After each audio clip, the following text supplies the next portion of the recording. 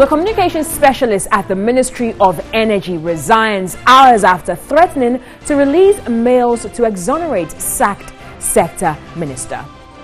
Also this afternoon, government is set to go ahead with the double-track educational system despite concerns raised. We'll be getting some details on that as well. And on the foreign front, jailed former First Lady of Ivory Coast, Simone Gbagbo, granted amnesty by President Alassane Ouattara. We'll also get details of that and more, including sports and entertainment, coming up in the next 60 minutes. Don't forget that we're live on DSTV channel 279. Also get interactive with us via our social media platforms, Instagram, Twitter, as well as Facebook. Now let's start the bulletin off with this trending issue following the sacking of the energy minister. Now, communications specialist at the Ministry of Energy, Nana Damoah, has resigned from his post barely 24 hours after the sector minister Boakye Ejako was dismissed by President Nana Damoah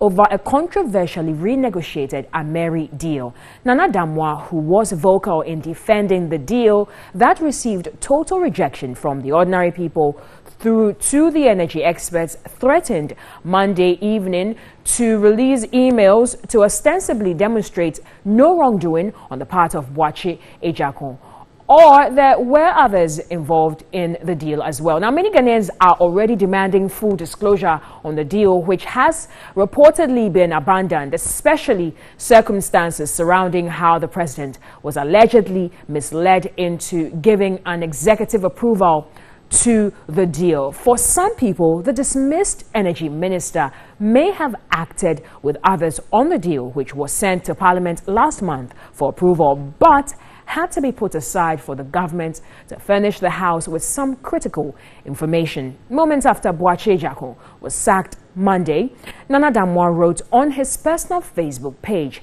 and it read, "It's time for the emails. Let's play. He is to blame, Abi.